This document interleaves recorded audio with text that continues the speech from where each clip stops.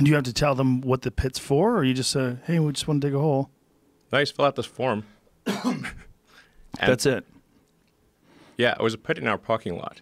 But do you have to give them some sort of a blueprint for your ultimate idea? And do they have to approve it? Like, how does that work?